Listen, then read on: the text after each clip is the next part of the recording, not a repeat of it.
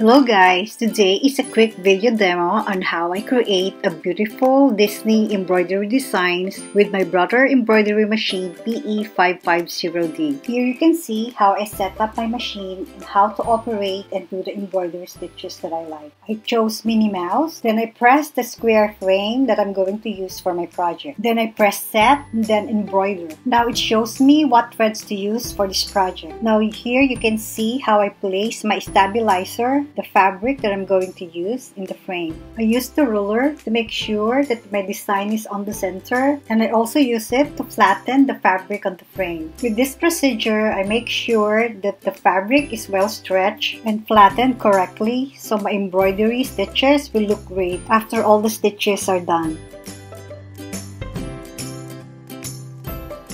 Then I tighten all the screws underneath to make sure the embroidery design will be done correctly. Now I'm attaching the embroidery frame to the embroidery table. Now I'm going to start embroidering. I press the stop button to start embroidering. This is how it's very easy to set up and start on embroidering on this Brother PE550D embroidery machine. What I also love here, it tells you exactly what to do. The computerized touchscreen tells you what the colors you need, how many minutes for each thread, the next thread to use, and when embroidery stitches are all done. For the bobbins, I only use one color. For this machine, you don't need to change the bobbin color, and the upper thread is the only one that I change according to the touchscreen instructions. Also, what I love here with this machine, it has a memory. When your thread suddenly breaks, or you need to wind the bobbin, you can pause and stop, and you can come back later where you left off. Then the touchscreen will ask you if you want to resume the project or not. It automatically stops when the threads are done stitching. Then I remove the thread for the first color from the machine. Then I will place the next thread according to the touchscreen's instructions. Then I will repeat the same steps for embroidering the remaining colors. So here you can see the step-by-step guide on how I created the Minnie Mouse embroidery stitches with this beautiful embroidery machine. That is very easy to operate and very user-friendly. This embroidery machine is great for beginners and also for professional seamstresses as well. So I highly recommend this embroidery machine. This is also a great investment and great value for my money. So I give this embroidery machine a 5-star rating. At the end of this video, you can see the finished look of Minnie Mouse embroidery stitches, how beautiful it is, and it's so clean and very nice.